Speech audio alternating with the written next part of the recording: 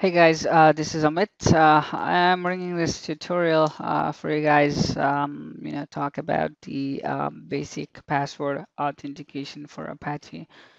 Um, Usually, you might wanna sometimes protect a directory, inside your document root, such as any directories that are used for administration purpose or for any other purpose that you want the restricted access based on the uh, some kind of username and password. All right, so let's see. Let's look at the configuration file here. httpd.conf. All right, let me take this test.com example. Mm, Okay, let's take this www.test.com example.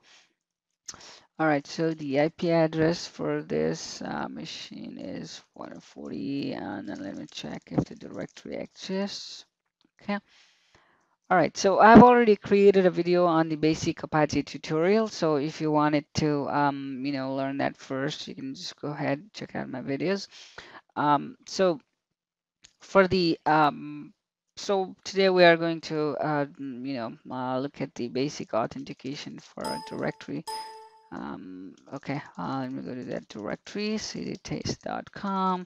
So let's say there is mkdir, let's say a protected directory or, admin or whatever.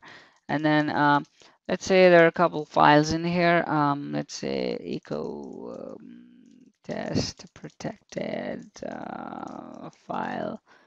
And then let's say it's index.html and the main.html, whatever, test.html. All right, so what we want to do is what we are trying to accomplish is we are trying to protect this directory protected, but we still want people to have unrestricted access to this index.html file or any other folders, any other directories, let's say, mkdir test. So I'm going to just create a test/index.html. This is not protected. Right, so let me see what the index.html. Okay, this is test.com, right? So let me just do some quick check. All right, so let's see if the service is started. Service HTTPD status. All right, it's stopped. So let me check the syntax. All right, that's fine. Service HTTPD start. All right. Okay, so the web server is started. So what we're going to do is we're going to say test.com. Okay, so this is test.com, right? So I want to access the slash admin. Okay, let me see. Okay, I did not create an admin folder. All right, so let's say inside the test.com, I want to access the test directory. There is the index.html file. This is not protected, right? All right, let's open the protected directory. This is the test of the protected file, and then let me see what other files we have in here. As the main.html, you could just ask for that file, main.html, and then the test.html. So we see that anyone can access this file as long as they have internet access, and then having access to the web server is running, it's serving the file. It does not ask for authentication or anything whatsoever. So now what we're going to do is we're going to protect the protected directory, so only the users that have the username and the password can access that directory. All right. So the first thing you want to do is we want to create a password file.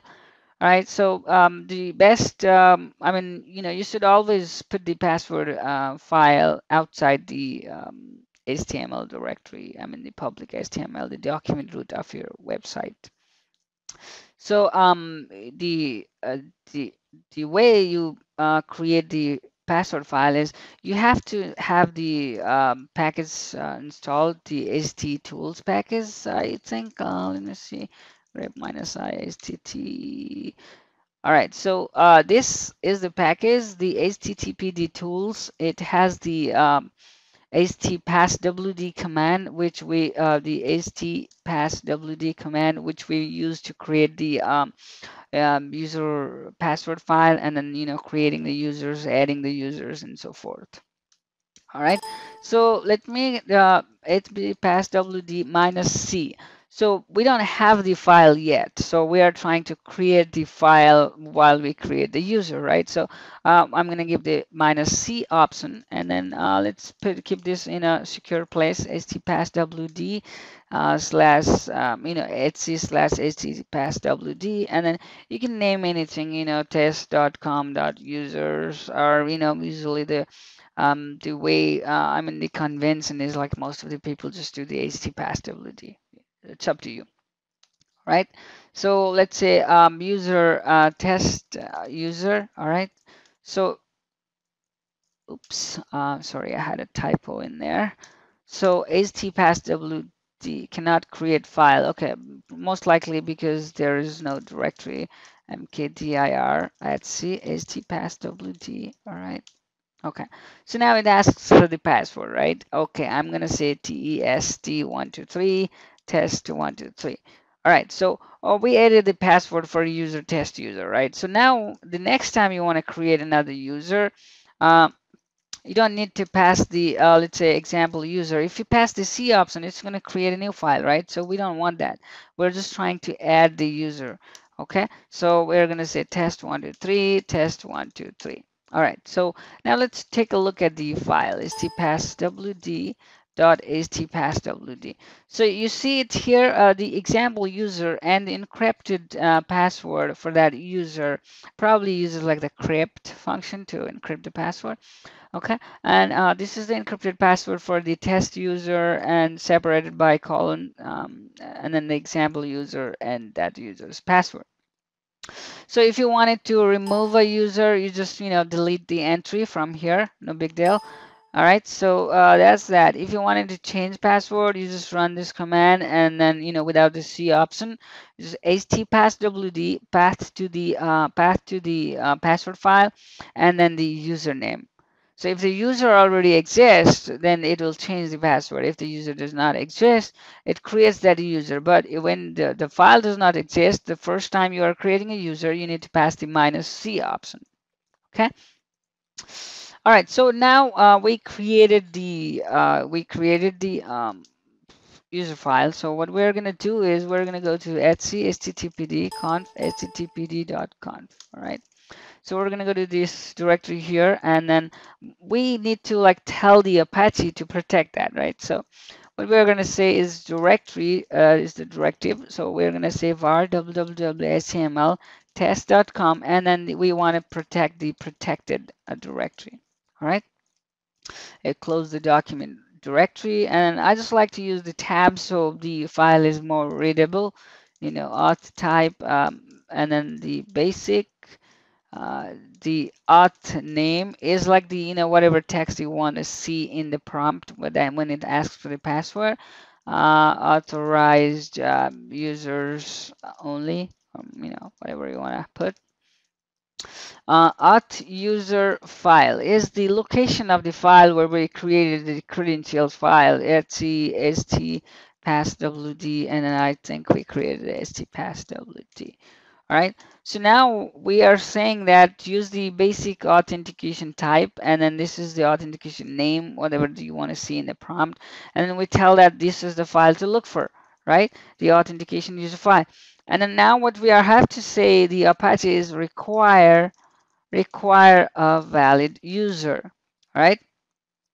And then what we are gonna say is order allow allow comma deny, meaning allow anyone that matches the above requirement and then deny everyone else. So order allow from allow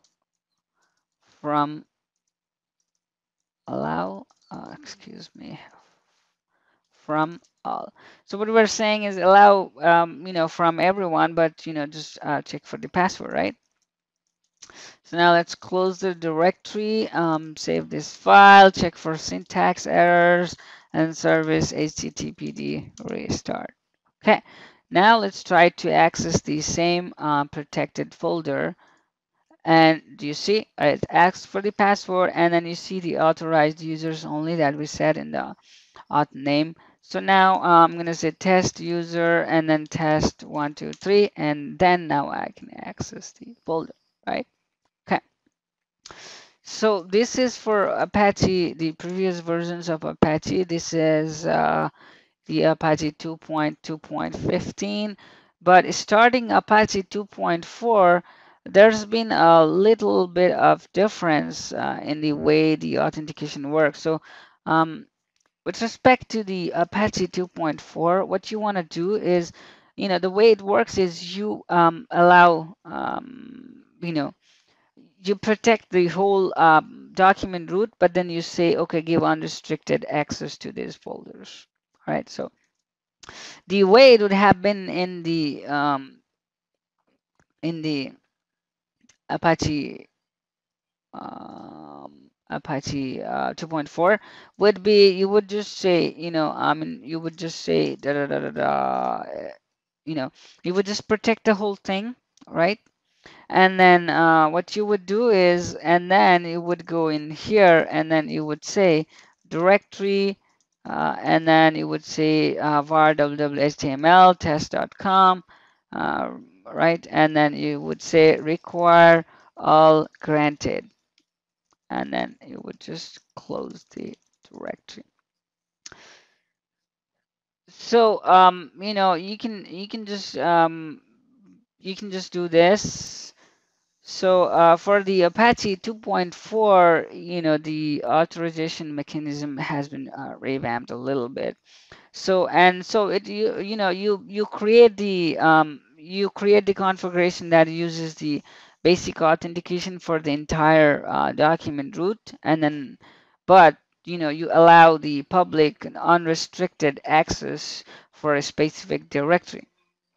This is how you would do an Apache 2.2. So I'm not saving this for now because we are on the Apache 2.2, so this works for us at this time.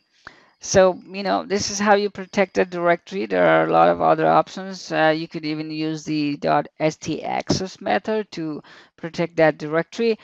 So I'll talk about that in another video sometimes next week, hopefully. So that's it for now. Subscribe to my channel, and then shoot me an email if you have any questions. As always, this is just an educational video. Use it at your own risk.